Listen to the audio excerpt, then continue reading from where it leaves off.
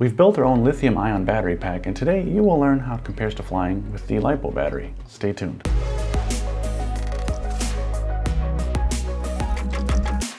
Hey guys, Felix here with Quadcopterguide, and on this channel I help you get the most out of your drones and other camera gear. Today we're going to take this bad boy outside. If you haven't seen my last video, you can check that out up here.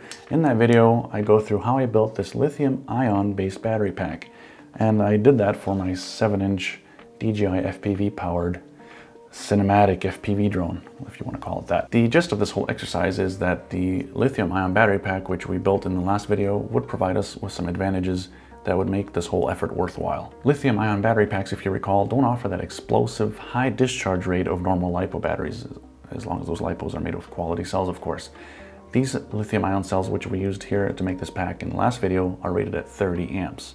So I'm hoping that at a cruise speed, which should be around 18 amps, 15 to 18 amps on this drone, that this would be plenty to get those kind of smooth, just flying recordings on the GoPro. Of course, I plan on making a second one of these to run them in parallel. That would get me 60 amps of max discharge, and with that I've got a little bit more of a safety zone and a leeway if it comes to doing quick acceleration to come out of a, not really a dive, but let's just say a downward movement with the drone. The lithium-ion battery pack which we built, we used 3000 milliamp hour cells, and they were rated at maximum 30 amps.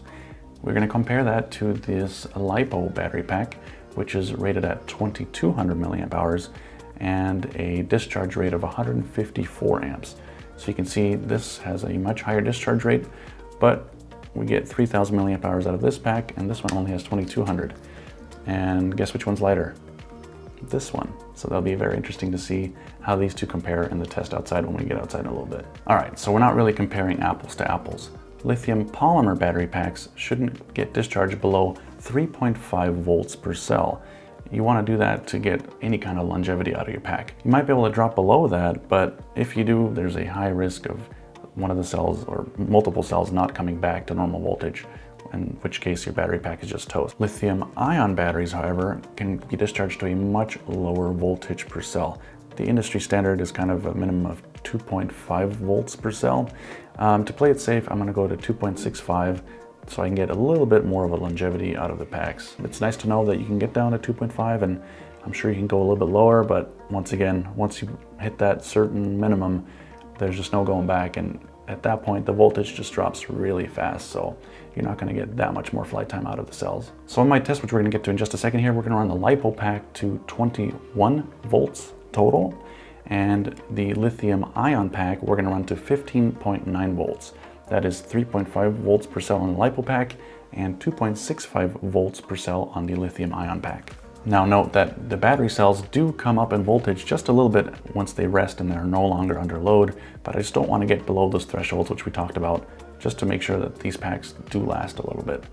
If you don't discharge packs as low as 80%, you can get a lot more cycles out of them, but these lithium-ion cells, for example, at 80% are rated for at least 500 cycles. So 500 cycles for a battery, that's fair enough for me, and I get a lot of flight time out of it, I hope. All right, to the test. Now I wanted to make this test halfway scientific, so I thought, how could we get two flights to be as similar as possible?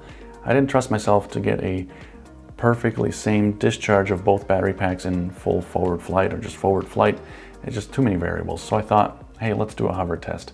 I think that's close enough for the two packs that we can compare the data later on, and so hover test it is. Not as much fun, but anything for science. All right, so let's get out to the field and see how this lithium-ion pack compares to the Lipo. All right, so we're gonna test the Lipo battery first, and I've got my landing pad here on the left. We're gonna take off from there and just gonna hover around and see how long it takes for us to get to the magical voltage threshold. On my remote, I can see the voltage of the battery pack on the drone, so I'm gonna use that as an indicator of when it's time to land. All right, so not bad. The Lipo battery got a hover time of 13 minutes and 4 seconds. All right, so for the Lipo battery, I actually didn't get all the way down to 21 volts total. On the remote, I can also see how many milliamp hours have been taken out of the battery pack, and we were at 1896 milliamp hours indicated. That is 86% of the capacity of the battery pack. So I didn't really want to push it any further, but still a respectable time of 13 minutes and 4 seconds. After a short rest, the battery pack came up to 22.35 volts. That is a resting voltage of 3.75 volts per cell. So I could go probably a little bit lower, but 80% of the 2200 milliamp hours that the battery is rated for is only 1760, and we pulled out 1896. So I guess you could pull a little bit more out of it, but once again, I want these batteries to last, so I think that's fair. All right, lithium-ion battery is next. And as you can see here, similar test. A couple times I went under the drone just to blow the bugs off me. I got eaten alive by the mosquitoes out there, but hey, anything for the test. Extracted 2876 milliamp hours indicated. That is roughly 92 to 95% of the capacity, depending on what you go with. Some stores say that this is a 3000 milliamp hour battery cell, and others indicate 3130. So anywhere around 92 to 95%. Anyhow, a very respectable time of 20 minutes flight time out of this battery. The voltage dropped to 15.9 at the end, and then I landed, and I have to say that the voltage does drop relatively quickly at the end. So just know that at the beginning, for every 0.3 volts drop of the battery pack, you do not get the same amount of flight time as for that same 0.3 volt drop at the end. Just be careful of that. So the resting voltage after the battery had cooled was 18.44 volts. That is a resting voltage of 3.07 volts per cell. Right, so just know that 80% of even the 3130 or 3120 capacity, if they are really rated to that, is 2496. And we got 2876 milliamp hours out of this battery. So we did go a little bit further on this 80% rule. And of course, you don't really want to discharge more than 80% out of any battery pack if you want the batteries to last. But once again, it's nice to know that in an emergency, you have a little bit of a reserve left.